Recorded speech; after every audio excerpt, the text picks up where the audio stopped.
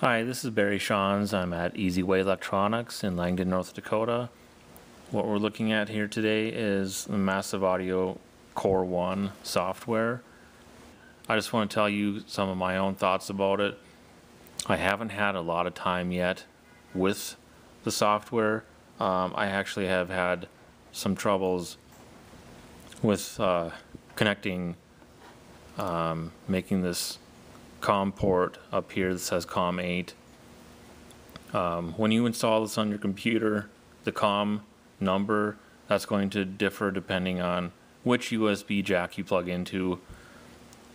And however it happens that the computer puts in the driver. So let's connect.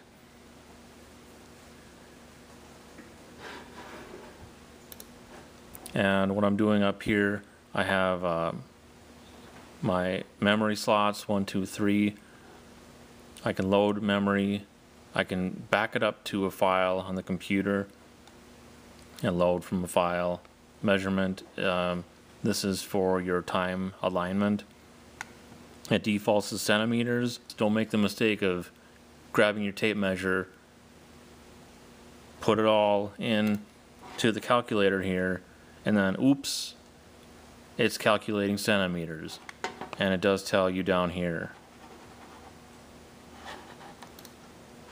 But anyway, I'm really getting to be a little random here. So one thing to note about the gains, they do really stress to turn the amplifier gains all the way counterclockwise, and they call that the 0 position.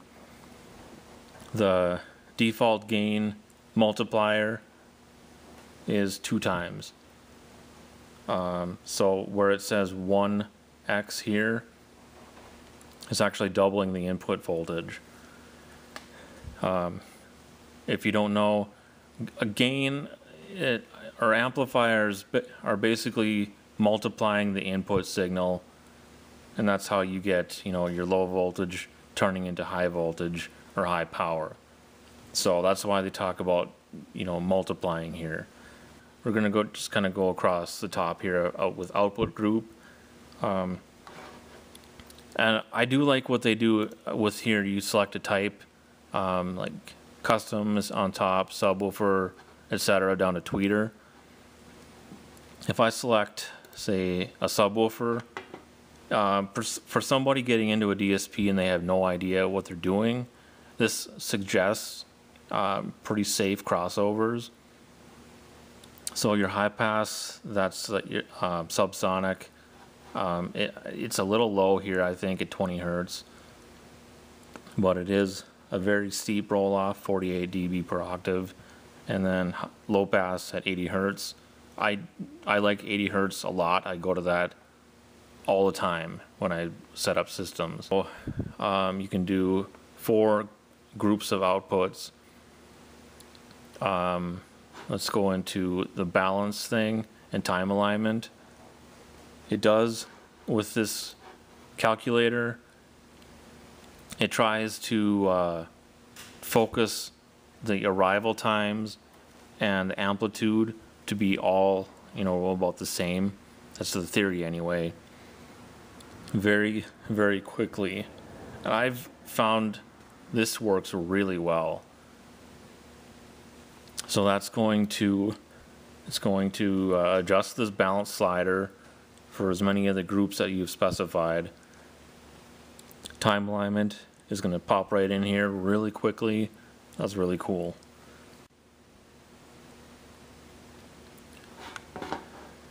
Let's take a look here on the left. Below the master gain, left and right, we have this kind of a weird little option here called stage depth.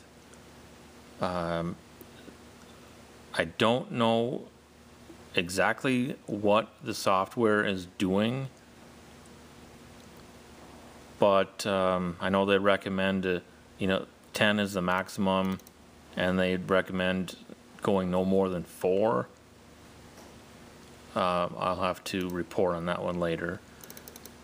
Remote gain, as you can see, This can do up to 4 groups simultaneously. I recommend set it on the group that does your subwoofer and just forget about coupling it with anything else. That's the most practical thing I can think of to use it for.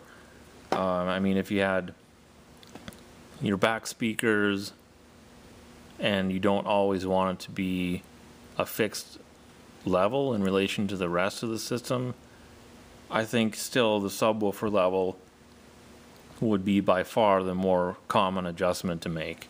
For you guys who are more advanced users, yes, you can do separate left and right EQ. It defaults to left plus right.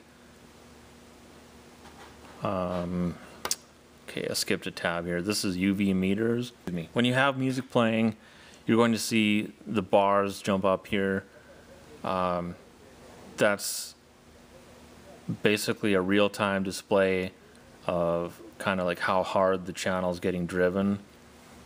If it keeps coming up way into the top or the red quite a lot, you may want to back the slider down.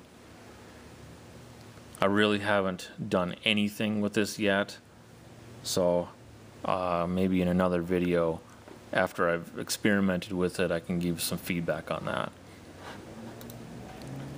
Power manager is next, and this thing, when I saw the overview video about a month ago, this thing I've never seen before, and I don't know of anything in the industry that is maybe this extensive.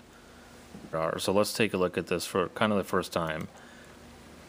Okay, we have battery main. That would be for my car, it's the battery under the hood.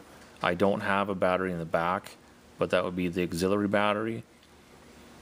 And like I showed in my previous video, the unboxing video, you would hook up the power wire directly to your auxiliary battery. And you might think, you know, why the heck would you want to do that? This power manager is the reason for it. So you can set different thresholds and different actions to take, as well as your remote output to switch on your amplifier. You can have a startup delay, or you can turn the remote on or off. That one, I haven't thought of a reason why you turn the remote off on a particular amplifier, but what this can do, I guess it would be mainly if you're going to listen to the system with the engine off. When the voltage gets low, you can have it reduce the gain by different steps. If you went down to 24 dB, I mean, that's basically almost shutting it off. The power reduction there would be significant.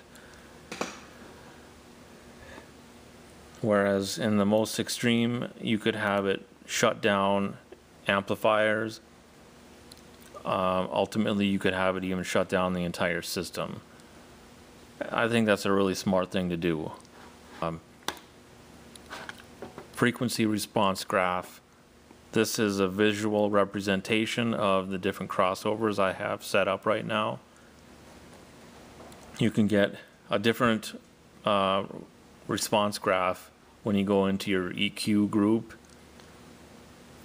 I kind of would like it if that could be all on the same window, so I don't have to do this and like drag and drop to get it off the screen.